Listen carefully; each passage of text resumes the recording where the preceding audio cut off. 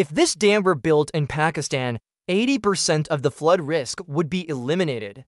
Yes, the same floods that are devastating many areas of Punjab today. And tomorrow this water will flow down to submerge Sindh. Imagine a dam that could irrigate millions of acres of land, produce thousands of megawatts of electricity, and control the waters of the Indus River to save Punjab and Sindh from repeated flooding.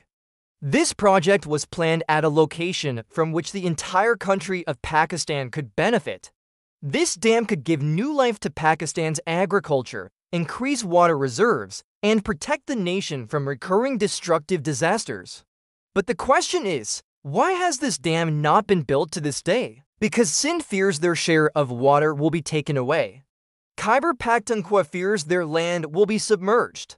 Punjab is accused of gaining the most benefit, and politicians have always blocked the project for their own interests.